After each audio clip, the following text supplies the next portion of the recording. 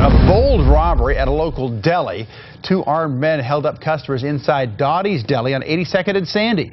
K2's Melody Wingo here with how witnesses describe the way that robbery happened. Customers inside at the time of the holdup described the two masked guys coming in, yelling that it was a robbery, then demanding everyone get down on the floor. At that point, the thieves went around and cleaned the place out.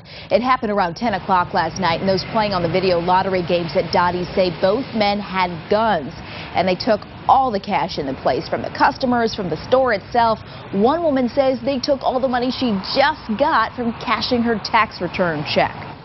Took everybody's purse, told everybody if they get up within 30 seconds and come to the door, then they was going to kill us.